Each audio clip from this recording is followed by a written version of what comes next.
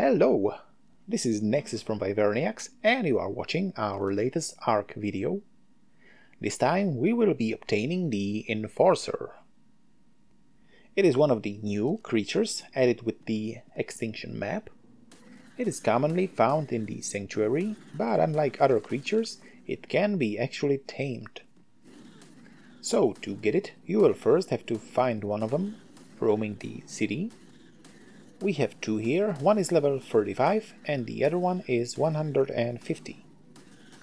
And it has to be killed. Once destroyed, it will drop a blueprint, which can then be used to craft one. Keep in mind that the level of Enforcer will determine the quality of the blueprint.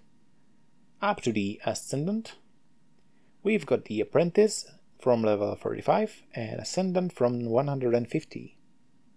You can also see that the higher the quality, more resources are necessary. So we now know that the Enforcer has to be crafted. You have to use the city terminal. These can be found all over the city. We do have one inside our base. When you open it, you can see that you can also craft a generic one without blueprints, but the quality will be much worse than from one that you have destroyed. We will be crafting the Ascendant Enforcer. All the materials required are already there, so we will start by pressing E. The blueprint is consumed in the process, so it can't be crafted again.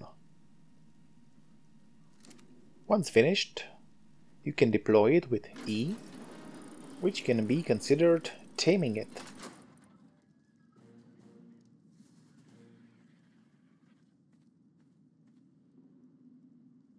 Instead of food, it uses the element dust as a sustenance, and you can ride it without saddle.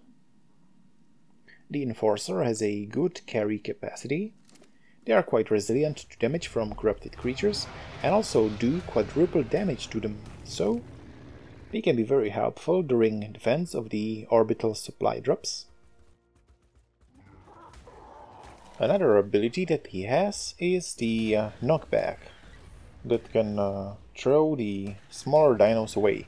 It doesn't work with the larger dinos, and there is a cooldown on it.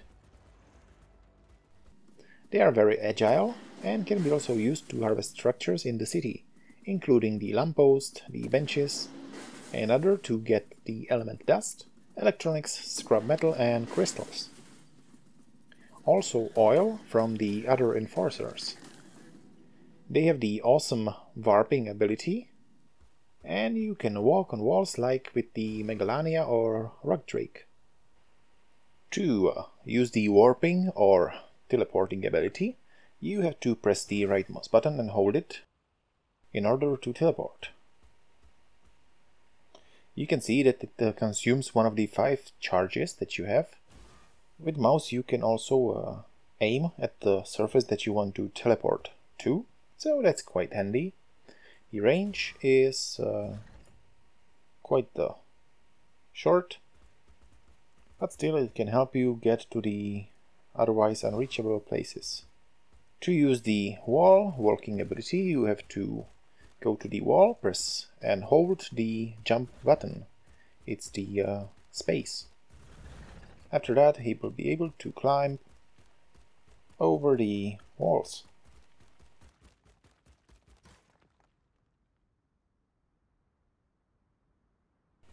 You can also combine these two abilities by pressing and holding the space while jumping, and you can use the teleport with that. The number of charges depends on the level. You need to reach the level 175 to have the maximum 5 charges. All in all, this is a really awesome creature to get. And that's all. Hope you've enjoyed this taming/crafting video. Feel free to leave a comment or a like.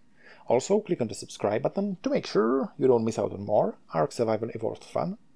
Thank you for watching and see you next time.